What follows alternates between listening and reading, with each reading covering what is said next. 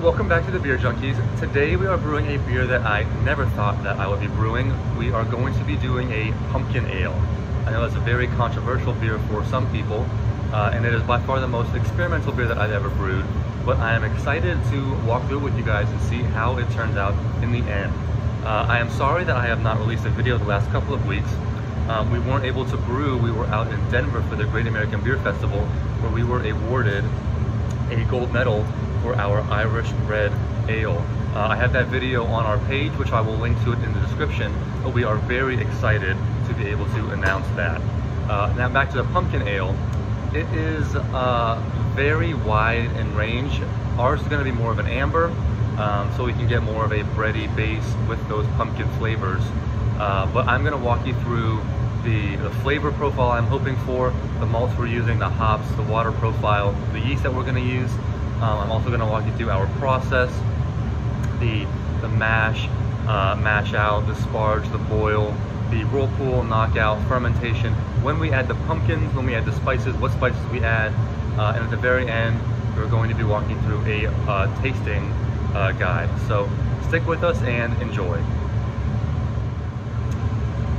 The water profile will vary just a little bit based on the kind of pumpkin beer that you want to brew. Ours is going to be an amber, which has a water profile of 50 parts per million of calcium, 10 parts per million of sodium, 60 parts per million of sulfate, and 70 parts per million of chloride. To get that, I will be adding calcium chloride, gypsum, Epsom salt, and a little bit of canning salt to round that sodium out for more of a fuller flavor. I'll be adding these to the mash tun and the sparge water to make sure that water profile is consistent throughout the whole process. Right now I have the hot liquor tank filling up with our mash water. Once that is at the right volume and temperature, I'll move that into the mash tun so we can mash in. But before that, let's go over the malts that we're going to be using. Alright, we have all of our malts over here. We have the rice hulls on top for that stability, and then we have that nice crush underneath. So for malt selection, let's see here, we are going to really want a rich, malty, bready, and toasty base. I really want a nice accompanying backbone with that pumpkin flavor that's going to be coming in. So to do this, I'm going to be using a mix of Maris Otter and Munich for the base. I'm going to do more Maris Otter, around 60 to 70% of the whole grain bill will be that Maris, just to build a rich, malty, bready base. Similarly, for the Munich, for more malty breadiness, about 15 to 20% of the whole grain bill. For the specialties, I have 3 that I'm going to use for this recipe. Around 5 to 7% of victory for just a little bit of nuttiness. About 5% of a caramel crystal malt. I used caramel Munich 3 from Best Malts for this. This will build up a bread crust flavor and then a toasty aroma. And last but not least, I use about 0.5% of the whole grain bill in chocolate malt, just for a slight color adjustment, so they get just a little bit more amber. So those are all the malts we use. The mash tun is ready, so let's mash in.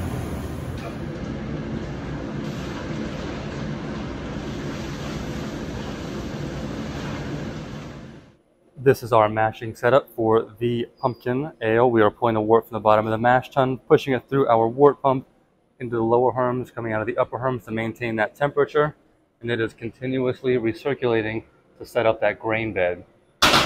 Now, the pumpkin ale, I want there to be sufficient residual sweetness afterwards, and I've mentioned it before on this channel, but there's 2 good ways you can do that.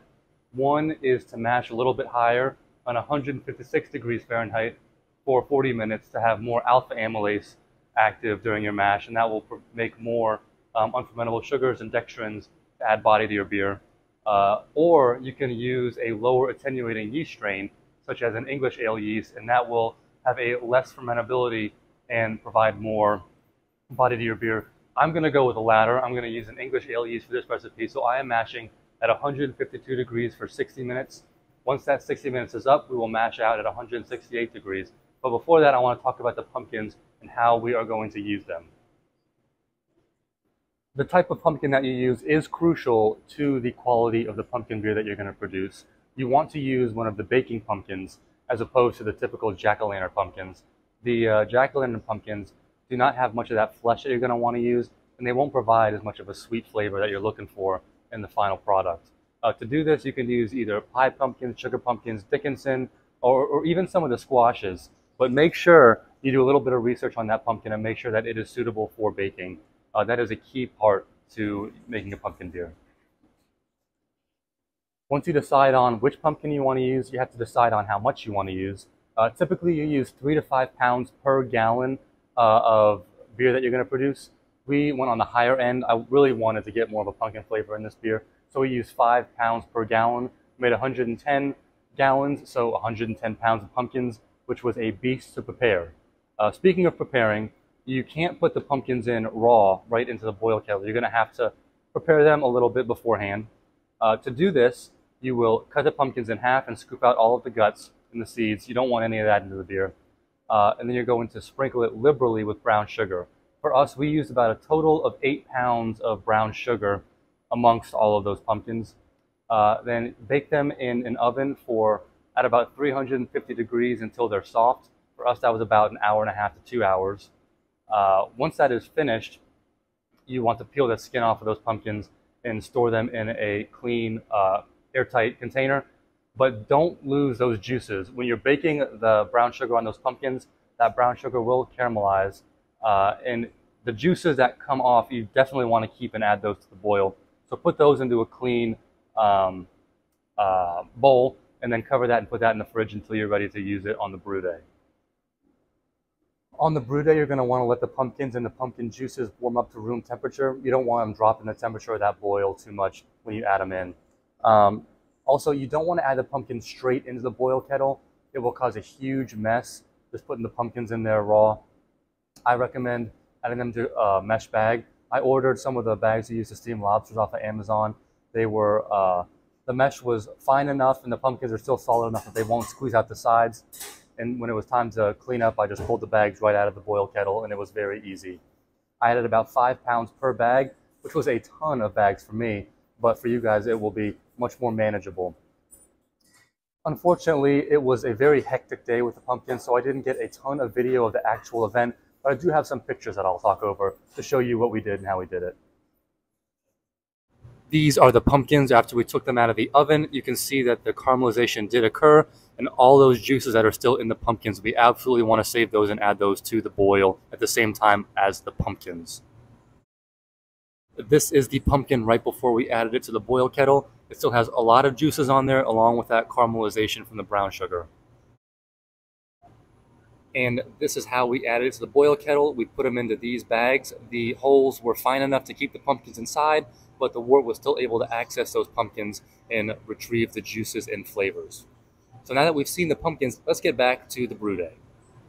We just finished mashing, so now we are mashing out. The same setup, pulling wort from the bottom of the mash tun, pushing it through our pump into the Herms coil, going into the lower, coming out of the upper, but now the hot liquor tank is heating up to about 176 degrees. That will raise the temperature of this mash up to 168 degrees through that recirculation. Once we get to 168 degrees, we will begin to sparge. We just got to 168 degrees, so now we are sparging, pulling wort from the bottom of the mash tun, pushing it through our wort pump, except this time I switched the lever from the Herms coil to the boil kettle, so it is now filling up the boil kettle. It's also heating up to reduce that time it takes to get to boil. At the same time, I'm pulling sparge water from the hot liquor tank, pushing it through our water pump, and rinsing all the residual sugars that are left in those grains. We just got to a boil, so we will boil for 90 minutes.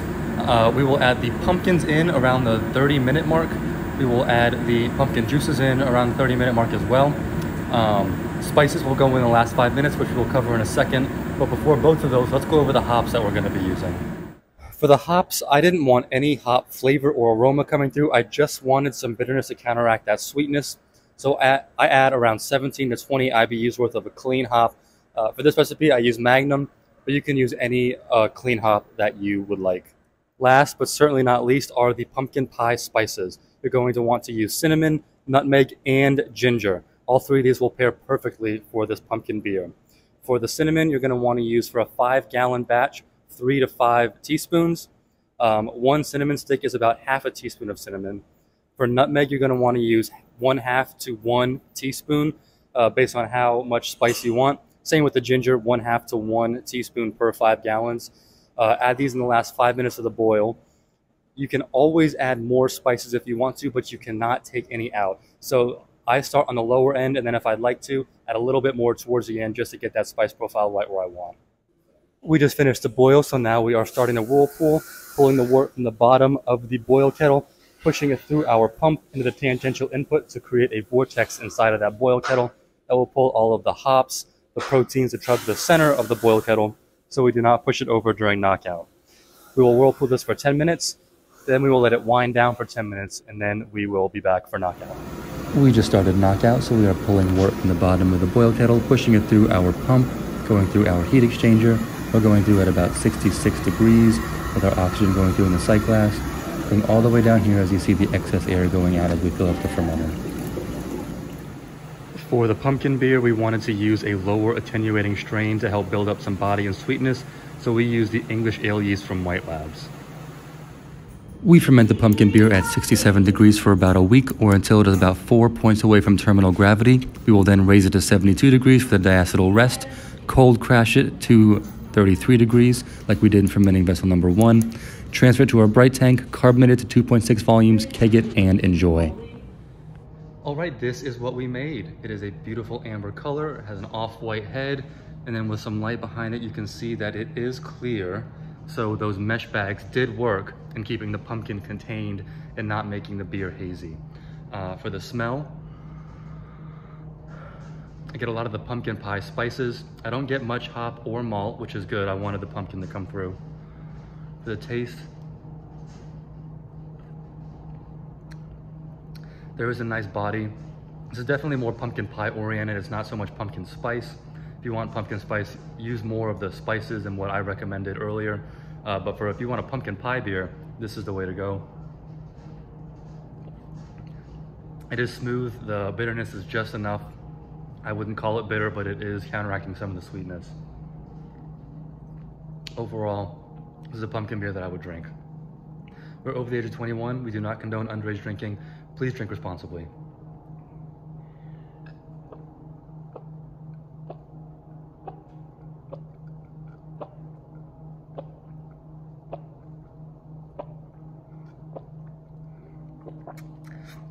Oh, my worst one yet.